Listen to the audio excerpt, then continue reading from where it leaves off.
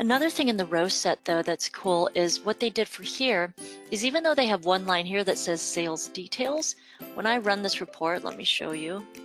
If I actually go run this, and I'm going to run it.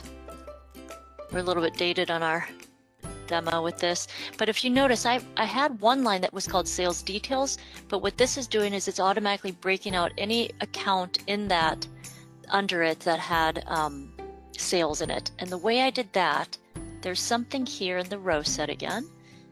And if I look under my data source right here, even though I have this one line that has this description, instead under here I said expand this line. So using the expand field in the data source, I said expand the line to account, because I could do it by sub-account instead, but I'm going to expand it to account. And the row description, I should have said instead of not set, I'm going to have it just be the description of the account. So I should do that. Watch what happens. So I'm going to save and close this. Let's just run it real quick again, see what we get. It's a good way to take one report if you've created, and by default it takes the description anyways, but if you've created one summary report, just take a copy of it and go into every line and do the expand, and all of a sudden you have a detail report that should tie back to your summary report. So you could have one row set that's called P&L summary and then another called P&L detail, and the detail would have all those lines expanded. So let me just show you real quick to explain. If I was doing it by sub-account, let's see the difference. Now I'm going to do it by sub-account, and this time I'm going to show code and description just to show you what that looks like.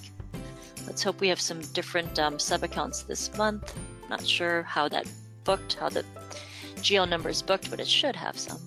Yeah, so here instead of now breaking this out by revenue accounts, natural account, I'm breaking it out by my sales by department. So that's a really quick way to see, okay, here's my sales, but let me see my sales by each department. Or I know you guys are probably thinking that might come in handy a little bit more when I'm trying to do expenses by expense cost center or department. So it's a quick way without having to add each individual line in the row set. I just said expand this line and put the code and the description there. So that's what all of these guys just did. Note when you do that, you do have to have like still a line that's a caption as a heading here, and you do still have to add your total. It only adds the detail in the middle.